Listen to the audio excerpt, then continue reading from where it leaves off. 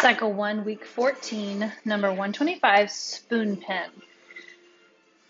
So this one is going to be talking about scratch testing. And so scratch testing is used in the process of classifying different minerals or figuring out what kind of mineral is a certain one, because certain minerals will leave a certain color of streak on a scratch plate. So you can show, again, Nicole Liam's notes are so wonderful. She has a color sheet that would show some of the more common minerals and what color streak they would leave on a streak plate. So after you've talked through that different concept and basically remember what they're leaving, it's actually leaving the dust of that mineral on the streak plate. That's what's being left, is the mineral itself. And it helps to help scientists know, oh, this is definitely this mineral because this mineral is known to leave this color streak. So we're going to let the kids try it. So all the kids are going to get a little streak plate. I got these from Cornerstone Educational Supply. They are basically just unglazed white porcelain tile. And every kid is going to get a spoon, okay? And they're going to scratch on the tile, and it does leave a mark. And so we can talk about, because it leaves a mark, we know that this is actually made of a mineral, and it is made, these are stainless steel spoons. So it's actually dust of the spoon being left. We're actually like basically tearing up the edge of the spoon by rubbing it across, and it's leaving behind part of itself.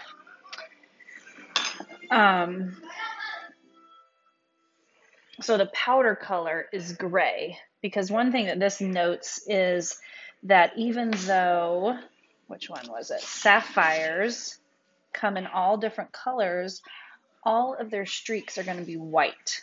So just because a certain rock is a certain color doesn't mean that's what color its streak will be, which is one thing that makes it easy to identify, is that the streaks will always be a certain color and those colors are known. So I actually rated my son's rock collection and kind of went to town on a streak plate to see if I had any that would leave marks. And he has lots of colorful rocks and almost none of them left a mark, but I did find a couple that did.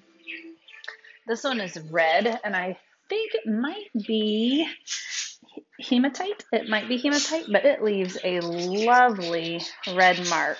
And so I believe I have enough that I will give each class a couple of these so that they can pass them around and do a streak test. And just, it'll be cool for kids to see, oh, they actually are different colors. This is another one. This is pyrite or fool's gold. I have to ask my son's permission before I send these to class, but I did want to show you that they are very different. Watch this streak. It's like really dark. I think I would call it black. I don't know what a scientist would call it, but compared to the stainless steel spoon, you see the difference? It's hugely darker than the spoon. So that's very interesting. So a scientist might find a mineral in the ground and say, I don't know what this is. Let's streak test it. And they would streak test it and say, oh, it's red. Well, I know that red streak test color means that it's hematite. So that's how this is used. So all the kids will have one of these, and I think for my community, they will all keep these, I think is my plan. Although it does wipe off fairly well. I wiped it off and almost all of it came off except for the fool's gold. So I don't know if they can be reused or not. I don't know if it's worth the trouble. But anyway, the second thing for this week is called sampler. And this is when you're going to be talking about core sampling and how scientists take core samples of the Earth's crust to learn things about our crust. So you can talk about the different layers of the Earth, and we will talk more about this in future weeks, so you don't have to go hugely into that. But I have 3 colors of Play-Doh, 3 different colors of Play-Doh that you'll find, and we're just going to smush it out, and it doesn't need to be even. In fact, I'm going to try to not make it even. Okay, I'm going to try and make it different because we're going to end up poking a straw, but I do want all my kids to be able to do this, so I'm going to make it big enough that it's big enough for all the kids to poke a straw into.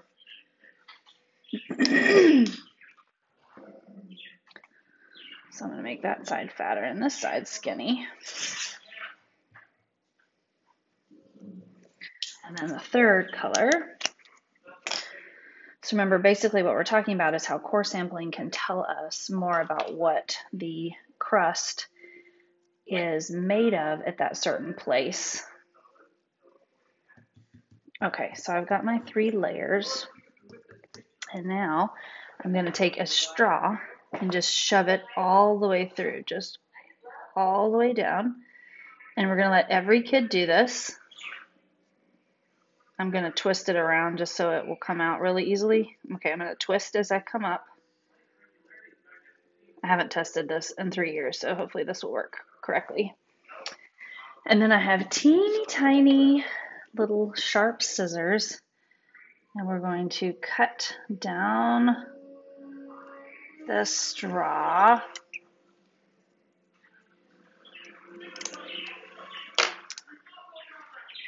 To get our core samples. So this is basically how scientists get core samples, is they drill down with a thing similar to this, open. Oh, look at that. I was not successful. I did not get all the way down. Let me try again. I don't know what I did wrong, what my technique was. So you can learn from my mistake. Let's come back out and see what happens. I don't think I got blue that time either.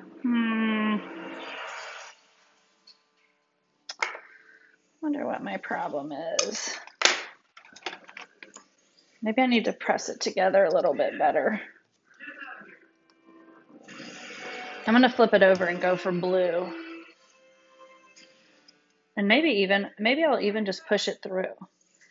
That might work better. It's not quite exactly the way core sampling is, but this, I really want it to show. So core sampling is drilling down into the earth.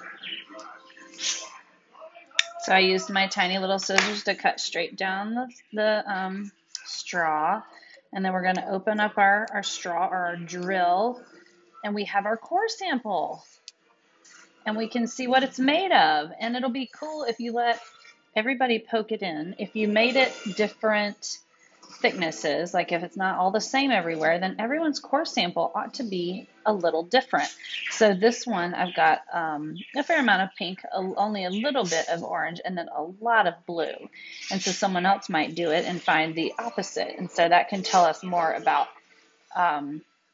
what the core in those areas are made of. So that is week 14.